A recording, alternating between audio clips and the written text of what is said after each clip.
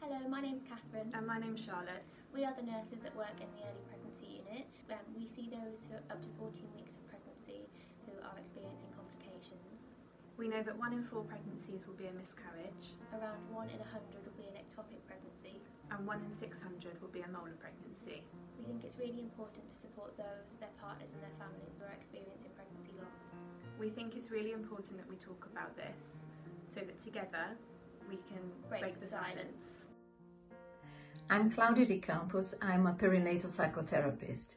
I took the post to develop the perinatal loss psychological service here at UCLH in 2013.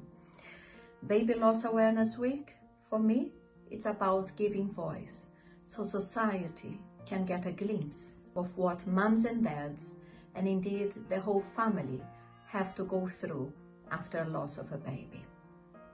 That is, to mourn an unlived life, to mourn a loss of a dream and life that was to come.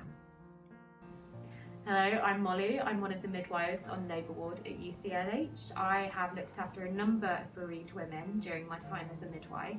I think this issue is especially difficult right now given the coronavirus pandemic. I think as a midwife, bereavement care is an incredibly challenging part of our job, but it can also be an incredibly rewarding part of our job.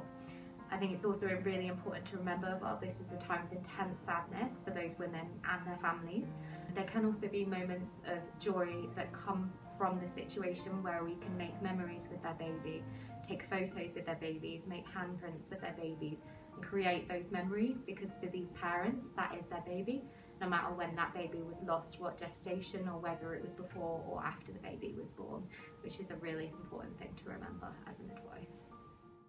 Hello, my name is Yemi Ayilaran. I work on labour ward, EGA, as a midwife, a senior midwife, and as a sister on labour ward, EGA UCLH. For baby loss awareness, we are raising awareness surrounding the sadness and difficulty of baby loss to families and their relatives. It is okay to talk about it. During the pandemic, it has been very challenging as women are not allowed as many visitors as before, but somewhere we got around it by inviting 1 or 2 people to support them. But somehow they have strength to get through this in a very difficult time. We can see how much pain baby loss causes to family, and as midwife, our role is to support them through this difficult period or journey in their lives. Hello, I'm Julia Neuberger. I chair UCLH and I'm also a rabbi. And this is Baby Memorial Week, and I wanted to make some kind of contribution. So there's a lovely piece of writing by Claire Rayner which says this: "Only the unloved and the unloving escape grief. It's the price we all have to pay for the love that makes our lives worth living. For you who've lost a baby, that is all the more true. We're here to help. Please do let us reach out to you."